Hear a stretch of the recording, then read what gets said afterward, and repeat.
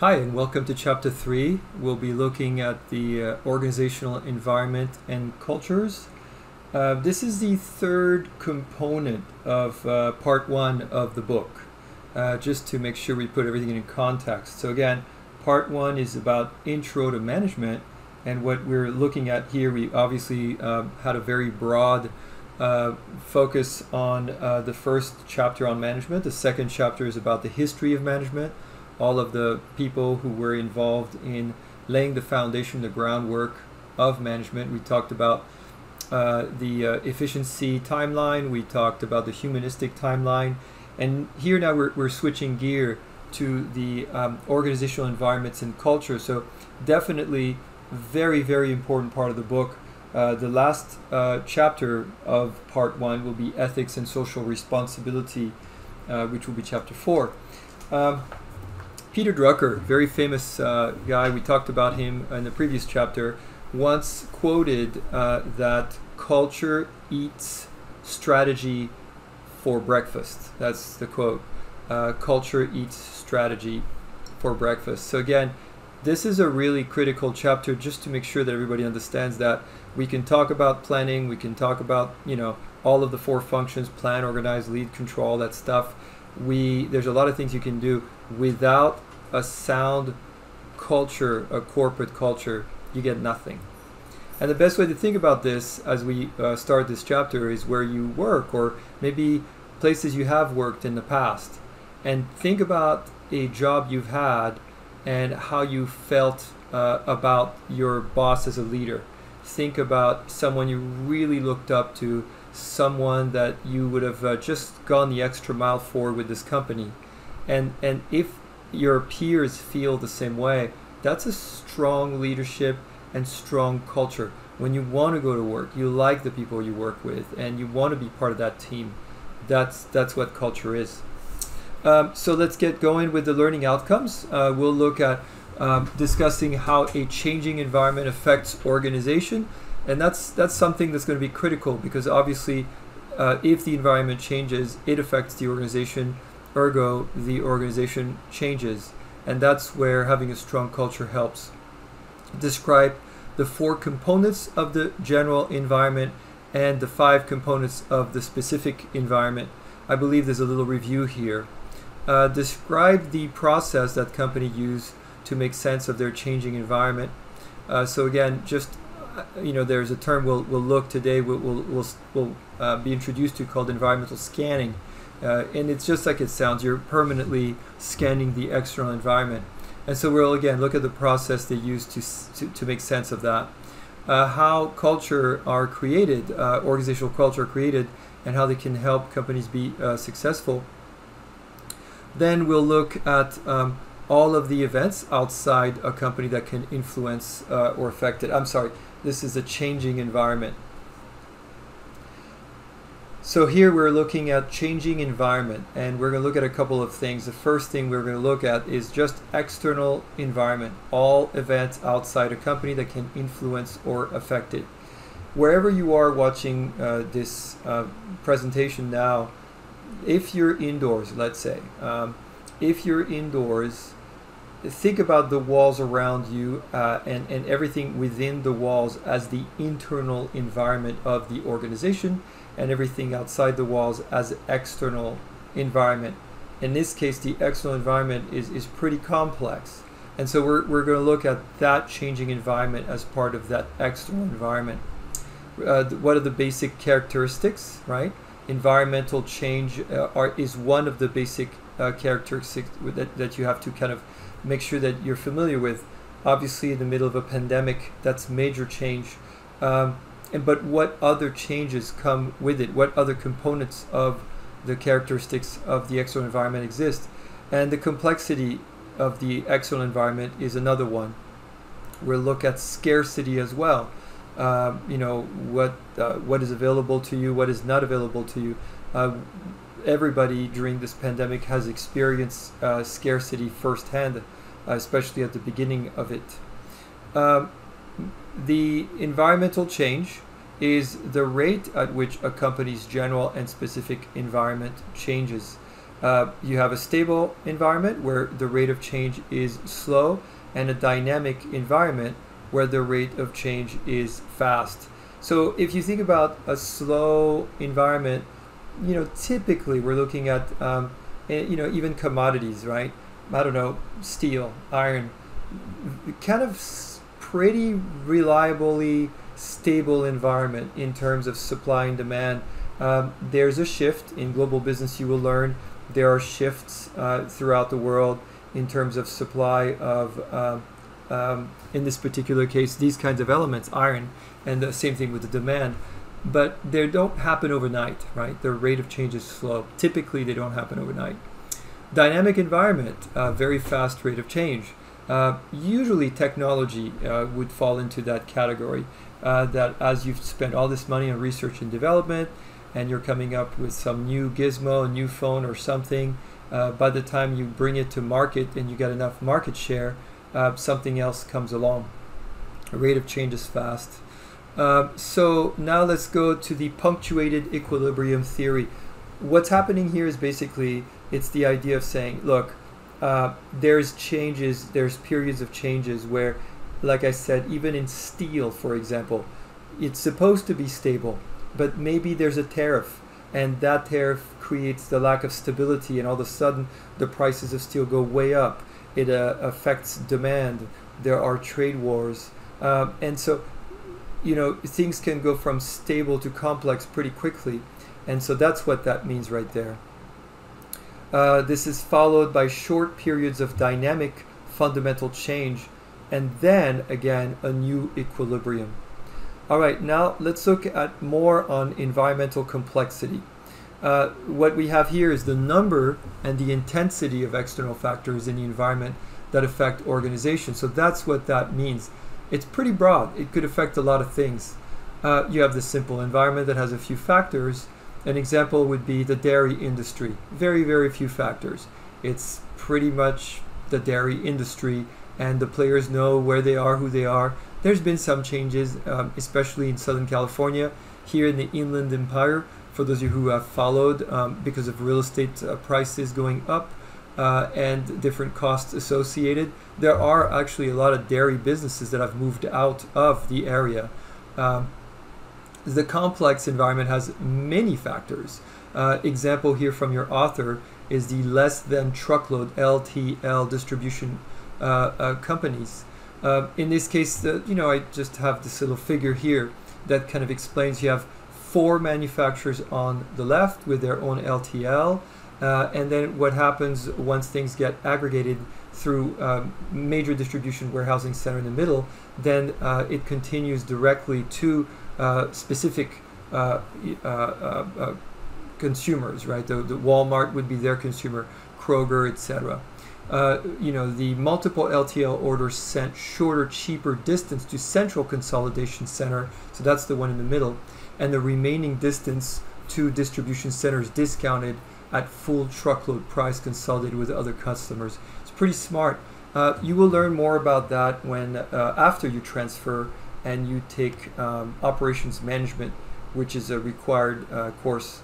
By the way, when I say things like that, I'm assuming, of course, you're transferring to a school that is accredited, AACSB accredited, and that you're pursuing a standard business degree, Bachelor's of Science, Bachelor's of Art in Business Administration. Those are the programs that will require that you take that.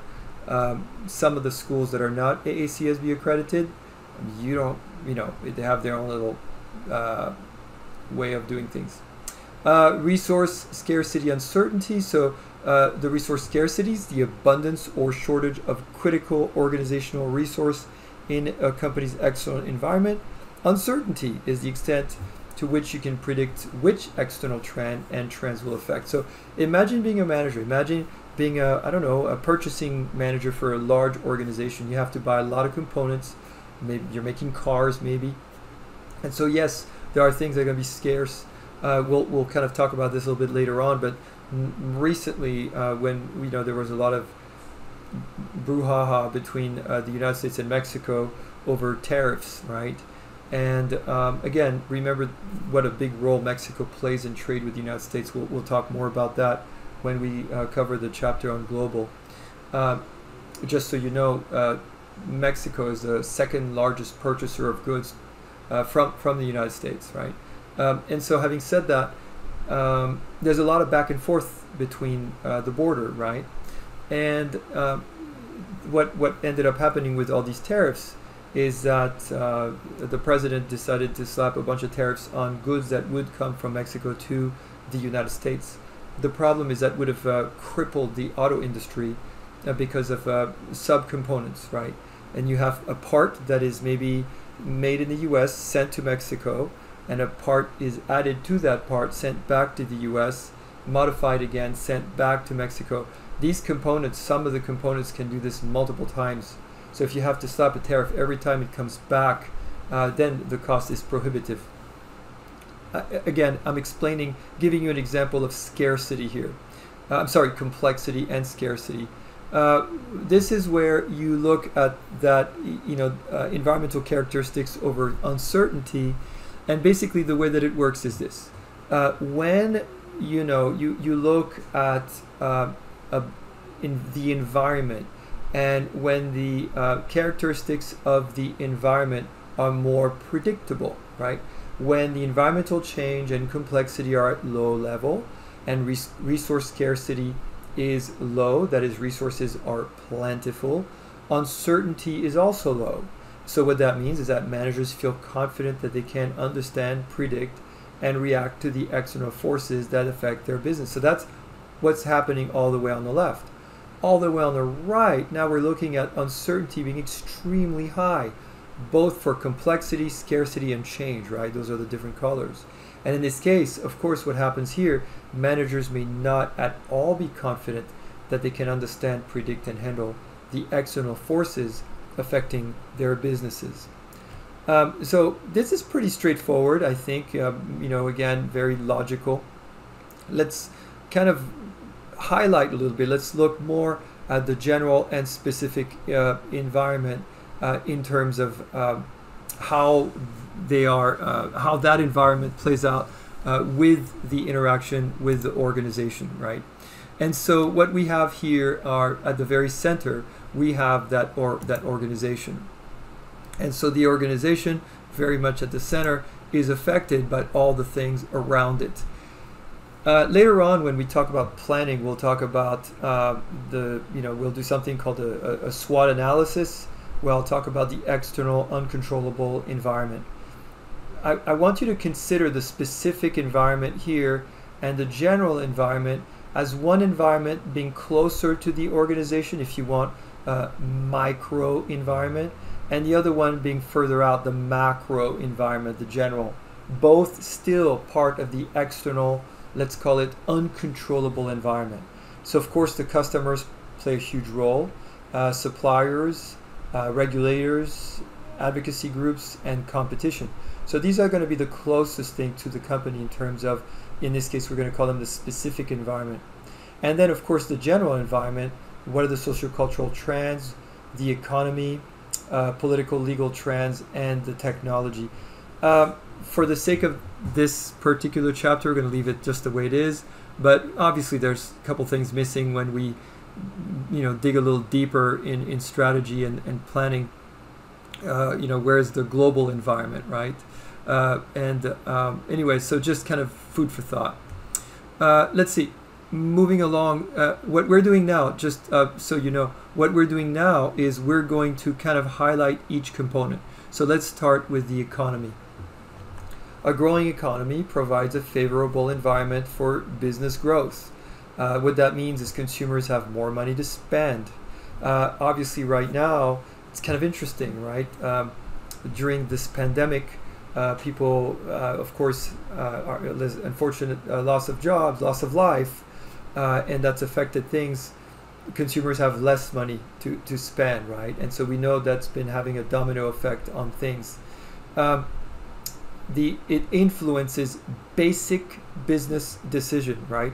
So managers scan the environment, the economic environment, and what they do here is they look at indices. An index is a ratio, basically. It's a fancy word. We're looking at ratios.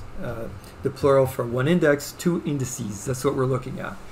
And you can look at several things, by the way, but the business confidence index is what's being featured here for the economy. Consumer confidence index is another one. But focusing on the business confidence indices, this shows managers' level of confidence about the future business growth.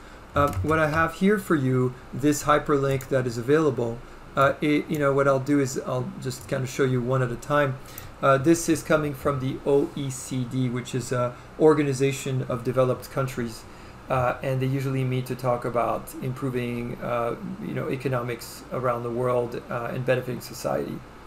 And what this is tracking is business confidence index in the OECD nations. And so, it's looking kind of promising, isn't it? It really just, this is all Corona based over here, that big drop, but things are kind of looking up a little bit, they seem to. So again, and we could, track things a little bit differently here. This is giving us the OECD, but, let me just add the United States just to see where we are here. And so now when I compare the US to the OECD overall, the US is looking pretty good, right? Maybe we add another one. Let's see with China, how China is looking in terms of confidence compared to the United States, right? And so you see that China was worse off, but China and the US are looking pretty good. Again, you can have fun with this, see what's going on in the world. Let's just pick Italy, see what's happening there, and you get to see different levels in terms of where the gains are. But everybody's looking at the curves going back up. The shape of confidence is going back up. All right. Hopefully, this is I use these things to illustrate what's in the book. And I hope, the purpose is to learn, right? The purpose is not just to memorize definitions for the exam. You don't need the whole lecture for that. The purpose is for you to extrapolate what's happening, and we're going way beyond definition, and we're going into how things work and application. So let's look into the second component, technology. The knowledge, the tools, the techniques used to transform input into output. Technological change help companies provide better products, making product more efficiently. Look at those robots. This is a Tesla factory, right? Tesla has more robots per car being produced per capita, and more robots than any other automaker in the world. And it was deliberate. Elon Musk wanted to be extremely efficient. The more cars he makes, the more efficient he becomes. How? This is where scalability comes in, economies of scales. I'm sure you remember that from your econ class. So that's efficiency, and provided here by robots. It must be used effectively to improve products and decrease costs. So this is the second one that I have here for you. This is showing in terms of technology what's happening here.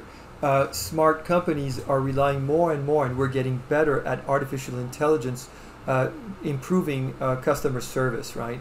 And so that's kind of a new frontier in terms of companies improving their customer service using AI.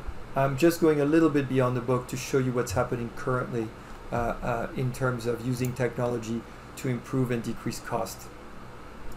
Then we're getting into the social-cultural component, demographics, general behavior, attitudes, and beliefs of people in society. Changes in demographic characteristics affect how companies staff their business. Sociocultural changes in behavior, attitudes, and belief affect the demand for a business's product and service. So again, we've talked a lot about that. Millennials, I know most of you are millennials, and because you guys care more than any other age cohort, right? Millennial is a type of age cohort. Gen X, Gen Y, baby boomers, we all call these age cohort classifications. You care more about where your product comes from in terms of, is the company ethical, socially responsible? And so that sociocultural component is driving companies to be better. Kudos to you. Political legal component. Well, we just covered the chapter on that, didn't we? So legislations, regulations, I don't think I need to go into too much detail about that. I know we spent time doing that in the I'm sorry, not the previous chapter, but we touched on it a little bit. We'll talk more about as we go forward in the class. Managers must be aware of the laws, the regulations, the potential lawsuits that could affect their business. And so obviously that's a critical component. Pretty straightforward there, right? And then customer component is going to be a big one. Customers purchase product and services. Companies cannot exist without customer support. And so the basic strategies for monitoring customers, what are the strategies? You can be reactive, you wait until things go bad basically, and then, let's change this instead. Or you can be proactive. The auto industry is fascinating, right?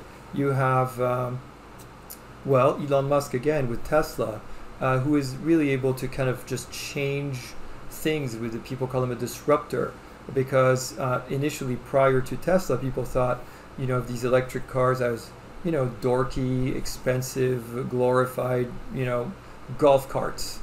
And he decided, I don't want people to buy a Tesla because it's electric. I want to buy a Tesla because it's the best car in the world. Of course, so he just went out of his way to make sure that he delivered with that. And there are a lot of people who bought a Tesla, not because it was electric, but because they thought, in their opinion, it was an awesome car.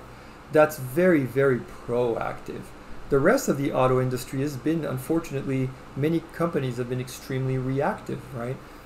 If you look at the last recession, you guys, maybe some of you are too young to remember that, but the last recession we had this whole cash for clunker business where, people were buying these guzzlers and the government basically bought it off them because nobody wanted to buy them at, gas costing $150 a barrel.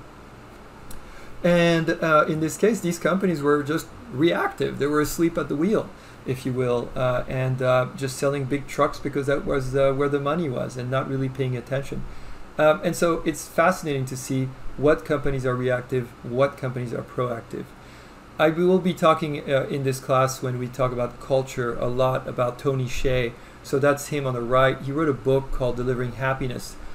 He is the CEO, actually he was the CEO of Zappos, which is a company that sells shoes online. Famously, Zappos was bought by Amazon because it was such a threat. Nordstrom is another company that's extremely proactive. So again, key components, smart businesses scan their environment and they're very in tune with their customers, and they will try to stay proactive and deliver and give customers what they want ahead of time. The component of the specific environment. So now we're switching. We're looking at the specific. We looked at customers. Now we're looking at competitors. Companies in the same industry that sell similar products or services to customers. I want you to think about that and think about the cell phone industry, the smartphone industry, and consider that once upon a time you only had very similar companies. You had Motorola, you had Nokia. Those were the companies that between them sold phones, cell phones. They weren't even really smartphones. And so in this case, they were all these companies in the same industry that sold similar product or services to customer. I want you to consider that Apple was not in the business of phones at all. And Apple just was a computer company. In fact, the official name of Apple was Apple Computer Inc. When Steve Jobs, which is the video that I have on the slide here, when Steve Jobs made his announcement that he was introducing a phone, a new smartphone that was revolutionize everything, it was a company that was not in the same industry and that did not sell the same product. So when you're doing your competitive analysis, you monitor the competition.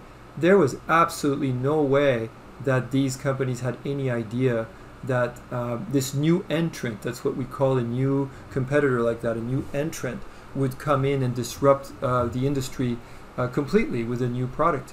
And, of course, initially their market shares absolutely dropped, and Apple cornered the market. Today, remember that Apple is a $2 trillion company. It's one of the biggest on the planet. So I have a clip here for you to watch. I recommend you watch it. I mean, it's a historic clip. This is Steve Jobs announcing the introduction of the smartphone, and of course, it's on the slides. So moving along with, involves identifying competition, anticipating their moves, and determining their strengths and weaknesses. And this is all great, but it's not always possible. Case in point, the example that I gave you. Now here's the good news. The good news is no one really has a monopoly on research and development. No one has a monopoly on innovation. And the strategy of Apple, by the way, is it is a premium product. Apple sells an expensive product. Not everybody wants to spend $1,000 or slightly less for a phone. And so fast forward, and what do we have? Well, look at 2009, and look at, in this case, iOS, kind of from 2009 to 2015, what's been going on. When you look at worldwide smartphone operating system market share based on sales, in this case, Android is the champion. Now, obviously, Android is cheaper, and Android is favorable throughout the world because of its price point. But Apple, because it is a premium product, has more revenue, ergo, more profits. And so just kind of a way for me to show you that even the mighty Apple maybe is not interested in all market share throughout the world and focusing on profit, but they are spending a lot of time and effort increasing their market share. And so now let's look at the change of speed, and let's look at suppliers, right? Companies that provide the material, human, financial, informational resource to other companies. And so, you're thinking about, again, the aluminum that Tesla buys from these companies. You've seen them on the freeway, I'm sure, these semi-trucks with these huge flatbeds with the huge aluminum rolls on there. And so there's this idea of supplier dependence. Supplier dependence in this particular case is kind of like the example that I used earlier about the parts coming in from Mexico, right? Trump steps into a Mexican labyrinth. This is from Bloomberg. Came out in May 31st of last year when he decided to try that tariff with Mexico. The cost of unwinding complex, multi-layered supply chain is a murky question. And of course, the consumers would pay the heaviest price. And so this is just an example of the dependence on suppliers, the degree to which a company relies on a supplier because of the importance of their product to the company and the difficulty of finding other resources for that product. We also saw that firsthand at the onset again of the pandemic. And then we're getting into industry regulations. Regulations and rules that govern the practice and procedures of specific industries, business, and professions.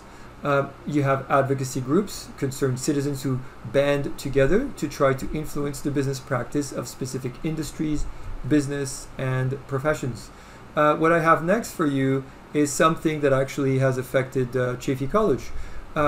When some states decided to have policies that differed from other states about how they were going to handle undocumented citizens, and more importantly, how they would proceed in terms of pulling somebody over and what kind of questions they were asking. Well, Arizona, at the time, I haven't followed up lately to see if they still do it, but Arizona proactively decided to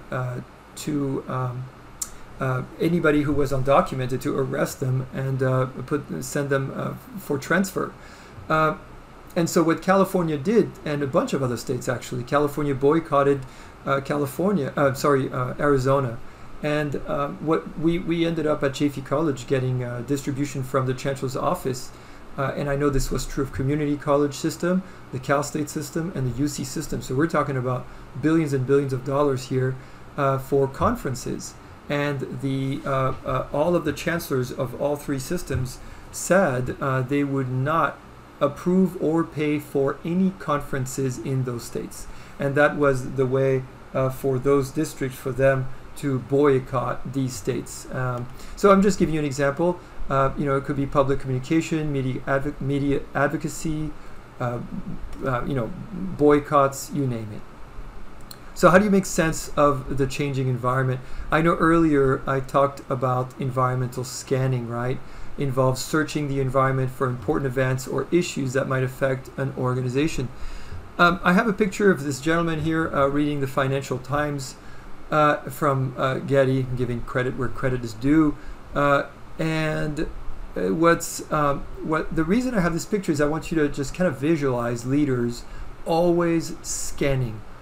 One of the things that executives have in common with each other, regardless of the company or the country, is that they are news junkies. All of them are news junkies. They're always scanning the environment, trying to see, what the external environment is up to. And again, it could be legal, political, social, global, technological, environmental, competitive, everything we've just talked about. And so again, how do you make sense of that? You try to interpret the external environment and viewed by managers as either threats or opportunities. There's some new change. How can I take? First is how can I take advantage of that? And if I can't, how do I need to react so that I make sure it doesn't affect me negatively? And so you decide how to act on threats and opportunities. One of the ways you can do that is with what we call cognitive maps, where you summarize perceived relationships. This is just an example of a cognitive map here. And so again, this is just a nice visual way for executives to make decisions. Let's see, the internal environment, here we go. So internal environment, events and trends inside an organization that affect management, employees, and culture. And, I have this clip here from ABC of Tony Hsieh. Again, up until recently, he was a CEO of Zappos. He just stepped down, he just retired. I encourage you to read it, to watch it. It's very short, but it kind of gives you an idea as to his values, Tony Hsieh's values. Here's a guy who's a multi-millionaire and has decided that, in terms of his housing requirement, he lives in a trailer right outside, you see them in the back there. He lives in one of those trailers and he walks to his company every day. And so, it kind of sets a tone for what's important. The creation and maintenance of culture, the source of organizational culture. Again, another clip that I have here that I encourage you to check out. It's really interesting because this guy's a legend. Herb Keller was his name, and he was the founder. Well, he is not the founder of Southwest Airlines, but he's the one who really, very early on when he took over, put it on the map and made it what it is today. Creates organizations in their own image and imprint them with their belief. I encourage you to watch the rest. Again, it's him talking about culture, and you will be amazed as to what makes him different from other CEOs and why people at Southwest just don't quit. It's a very, very one of those companies that has a tremendous amount of loyalty. Let's see.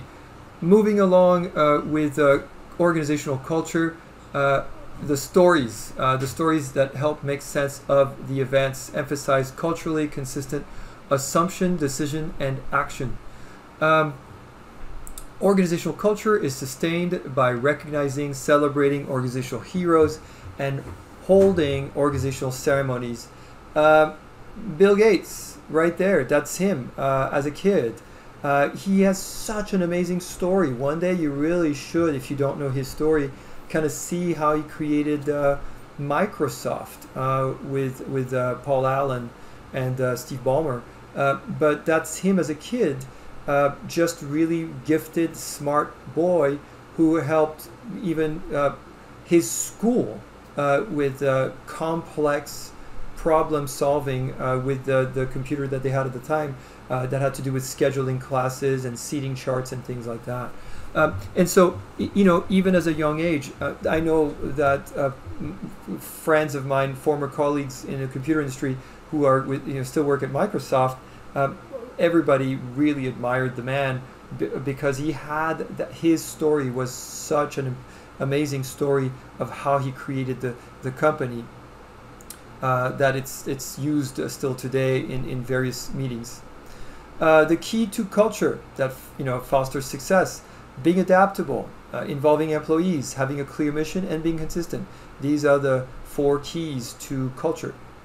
The behavioral addition and behavioral substitution. So let's talk about now the hard task. One of the hardest things to do for a new executive, a new CEO who takes over a company, is to try to change the culture. It's extremely difficult. When you have a company that's been established, set it its way, and unfortunately not really changing with the time, not adapting, it's very difficult to convince employees to change the way they think about things, so that they can adjust accordingly. So there's the behavior addition is one way of changing the culture, where managers and employees perform new behaviors that are central to and symbolic of the desired organizational culture. It could be something simple. I know in healthcare, the way that the paradigm was with hospitals is we're here to help heal you. So we're not here to be your friend. You come in, you're sick or you broke a bone or something, and I'm not here for customer service. Well, of course that was wrong, and a lot of big organization in healthcare have realized that in this particular case it was not only important but central to their mission. And so trying to train employees to be more consumer centric took changing the culture that was predominant at the time. And the behavior, so that would be in addition, like basically greeting people, saying hello, something that you didn't used to do before would be an addition. The substitution is changing the old behavior for the new behavior, right? And so, in fact, another cultural change that happened in healthcare is that, again, before, a lot of the healthcare organizations would see customers, or in this case patients, as needing to be healed, right? So you hurt yourself, you come in, I write your prescription, and you go, and we're done.